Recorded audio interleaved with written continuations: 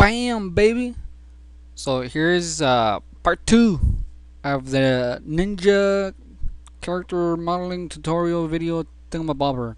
So I'm in Photoshop right now, and just very quickly I'm gonna show you how I set these images up. Now remember, like I told you, his arm was down, like his right arm, so I just selected it and then I just rotated upwards. Okay, so the reason for that is because when we model into Maya, usually you model a character in a T pose, or people call it a Jesus pose, Jesus, because he's like a T pose. But the reason for that is because when we go and we rig it, or we add the controllers and we skin it, um, his arm is halfway between going up and going down, so it makes the skinning around the shoulder a little bit easier, because if you model him like he is on this side, it's kind of hard to get underneath his arm here and then set the weights. But it's up to you. I just think it's easier, and a lot of people professionally have preferred this type of pose. So we're gonna stick with the T pose just to make it easier for you. And it's a lot easier modeling the fingers when you're looking at it from the top. Okay, so let's leave it as is. So what I did here is I lined up the images of the front view with the side view. So if I turn on the other view that I have here,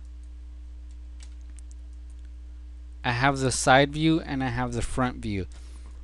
Now it's very important that when you draw the side view, you draw him looking to the left. Well, it doesn't matter if you draw him looking to the right. You can obviously change the way he's looking by hitting Control T, and then on the width here, you see it says width, and then you have height over here as well. What you can do is on the width, just go in front of this 100% positive and make that into a negative. That will just flip your character the other way. Okay, so make sure he's looking to the left. Okay, so there he is. Hit enter. And what I like to do is line them up. You need to make sure that, so here's my side view. This is the side, and this is the front. So I go to the side view, and you need to make sure that he's fairly close. So I'm lowering the opacity so you can see through it. Control plus to zoom in, and then spacebar and click and drag to move it around. You need to make sure that the top of his head lines up with the top of his head of the other view. And then same thing with the bottom of his chin. Let me just move him over. So you can see the bottom of his chin in the front matches with the bottom of his chin in the side. And then same thing with everything else. Like his knees. His knees are pretty much leveled in the same area. And then obviously the bottom of his foot needs to match with the bottom of his foot on the other view. Just make sure everything sort of lines up the way that it should, because when we model it, let's say in the front view, we also want it to match in the side view. So that's why it's very important that it matches. So I would have that image and this image as two separate images in Maya. So now that we have this, you can go ahead and save this as a JPEG. This would be like the side, and then you can go ahead and save it as a JPEG, and then there you would have your side. And then you can come to the front and then save this out again as, name it front, and then it'll be a JPEG, and then there it is. So if you don't have Photoshop, don't worry about it. I'm gonna share these images for free. That's right, for free, when you buy my DVD course. No, I'm joking. It's gonna be free. I'm gonna have like a little download link on my description, so check it out. Alright, that's enough about Photoshop. Let's get down to the nitty gritty. Maya. So again, make sure you have your front and your side viewports open, and I like to work with my perspective. Now you don't have to work this way, but I find it a lot easier. So let's go to view under the front. Okay, we go to view, image plane, and then we do import image. Import means to bring in. Okay, import, like we say imports from China, which means things come from China to the US. It means to bring in. Okay, whatever.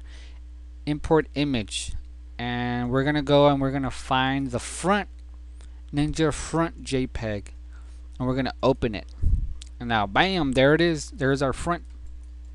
Now we're gonna do the same thing, but now on the side viewport. So look for view under the side import, again image plane, import image, and then we're gonna look for our side, the Ninja side. Wow, and boom, there we go. Now if I don't know if your images came in screwed up, mine sure did. Sometimes they don't, but let's go ahead and fix that. How do we fix that? Right now we're on our side viewport. If you deselect it, now we don't have anything selected. So let's go and select this camera. So we're on our side viewport, and let's go to our channel box at the bottom. It says image plane.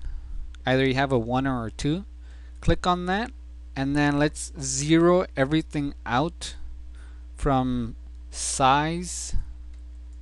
Zero that out, and then let's zero the XYZ center so that it's exactly centered. And then the width and height, let's just make this even 20. Okay, now let's go to our front view, select the camera, and then that would be this. Watch what happens when we start messing with this other one. So again, X and Y, zero this out, zero these guys out, and then width and height, we need to match it to our side. So we set the first one to 20. We're gonna set these guys to 20 as well. And now we come here to our perspective. Boom, everything lines up beautifully. Well, not perfect. You can see the top of his head is off by a hair, but that's okay. The bottom, his feet here look like they're lined up very nicely. And now what we need to do is we need to push these out so we can make room for our model. Okay, so how do we do that? Again, let's go back to our front, select the camera, and now we're gonna mess with the center Z, because I know the Z-axis is forward and back. I know it's gonna be the Z, so click on this attribute here, and then just middle mouse click and drag, and I'm gonna move this behind the grid roughly. Make sure you're off of this side image. Okay, so maybe there. And now let's go to the side view, click on the camera, and we're gonna come down here to image plane 2. Again, I know this is the X-axis, so I'm gonna go to center X, middle mouse click and drag it off to the side. Oh, somewhere there, right there. And now it looks like we're pretty much ready to start working. I'm gonna hide the grid. One more thing, the reason why we push this away and why we need to have this area clear is because when we come in here and we create, let me create a cylinder, it's gonna create this object right in the center. And you see this black line? If we go here to our, well, that doesn't look right. Well, he's a ninja. Maybe he's like, okay, enough of that. zoom in here. If I make this bigger, now check this out. The front view is smack center. Now here's another thing. When I created this image, I had to make sure that the ninja was perfectly centered on this image. So when I came in here, the center of this whole thing here from left to right, it should be, it should be right on the center of the ninja. So this distance between here to here should be the exact same distance between here and here. And then that's where you draw the line, and then that's where you move this guy to line up right in the center. Okay, so that's very important. Your ninja needs to be right in the center, but I've already done this for you, and like I said, I'm going to share this image with you so you don't have to worry about it. Now I hit 4 on my keyboard so I can see through it, and this is the reason why. Because when I add a polygon here, you see some of these polygons, they have this centered line right down the middle of our model, so we can use that to our advantage because this is right in the center. Okay, so that's how we set up our reference images, and we're gonna get ready for modeling.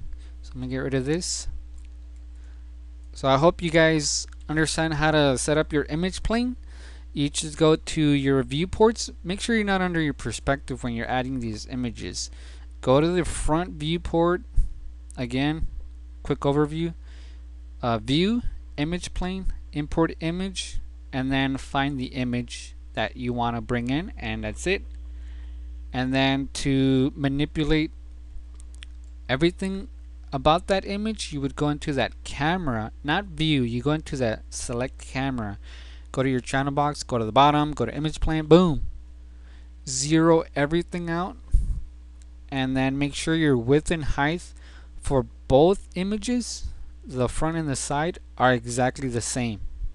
Okay, now I could make these smaller, it doesn't matter, but both of them need to be the exact same number. Okay, and then using the center X and the center Z, you can move these and push the images back and forth. Again, like I said, make sure that your side viewport is looking to the left, because our character is looking forward. So you can see here our character is looking this way. He's looking at us, right? In the front, he's looking at us, and on the side, he's looking still this way. Now this is the reason why I said make sure you don't flip this guy to the right, because it wouldn't make sense.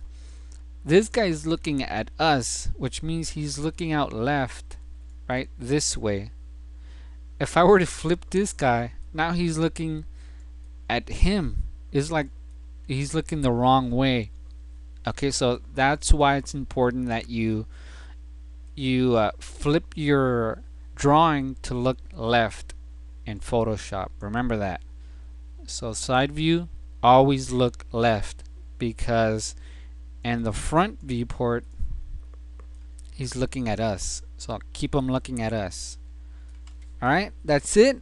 Hopefully you guys understand this, and if you don't, send me a message, subscribe, and I'll keep you posted on my other videos. Alright, so chat ya later.